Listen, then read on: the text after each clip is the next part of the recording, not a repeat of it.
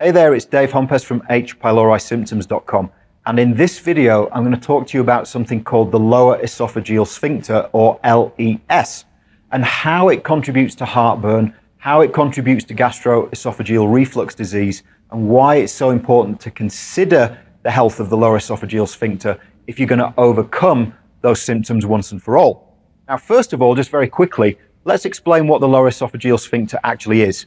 It's kind of a little trap door that sits between your esophagus, which is your food pipe, and your stomach. When you swallow, the LES opens and it allows the food to dump down into the stomach. It then closes very quickly to prevent the stomach contents refluxing back up into the esophagus. So it's kind of like a one-way valve in many ways. The lower esophageal sphincter can become weak and dysfunctional. It can remain open and it can actually start to allow some of those stomach contents to splash back up into your esophagus. That's actually one of the reasons why heartburn and acid reflux develop in the first place. In fact, it's a very common reason. Now, we want to know why the lower esophageal sphincter becomes weak. It tends to become weak for a number of reasons, and the reason yours might be weak is probably different from the reason your next door neighbor's is weak. In other words, it's very individual. Certain foods can certainly weaken the lower esophageal sphincter. So alcohol consumption definitely weakens the LES in many people. Foods like chocolate, coffee, onions, fatty foods, and some of the others can also create a weak lower esophageal sphincter as well. Low stomach acid levels definitely create weak lower esophageal sphincter function. We know for a fact that when the stomach acid levels drop too low, the LES can remain open.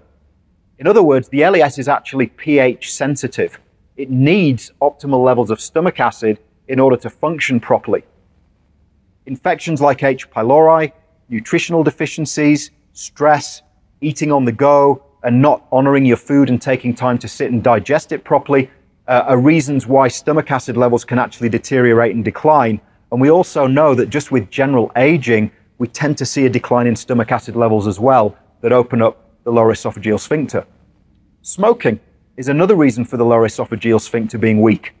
So if you smoke, it's a good idea to consider quitting. I know that's easier said than done, but if you have heartburn and acid reflux and smoking is the cause, unless you stop smoking, you're probably not going to get well again.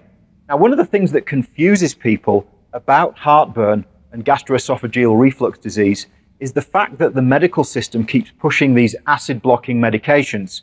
You may have heard of things like proton pump inhibitors. They have names like omeprazole, pantoprazole, lansoprazole. You may be taking one of those medications as you're watching this video. I'm not saying that these medications are in any way bad, but you just need to really remember that one of the reasons you might have heartburn and acid reflux in the first place is that your stomach acid levels are already too low. So if you take medications to reduce the stomach acid levels even further, you may run into more and more difficulties. Sure, you may find the symptoms improve a little bit, but you may find that you're not actually addressing the root or underlying cause of the problem in the first place. And while ever you keep taking those acid-blocking medications, your lower esophageal sphincter is likely to become weaker and weaker and weaker, which may make you reliant on the medications for the rest of your life if you're not careful. If you'd like more information about this topic or anything else related to your digestive system, please visit my website, which is hpylorisymptoms.com. There's a wealth of information to help you recover from whatever symptoms that you're experiencing at the moment. I'd like to thank you very much for taking the time to watch this video, and I look forward to talking with you again next time. Thanks a million.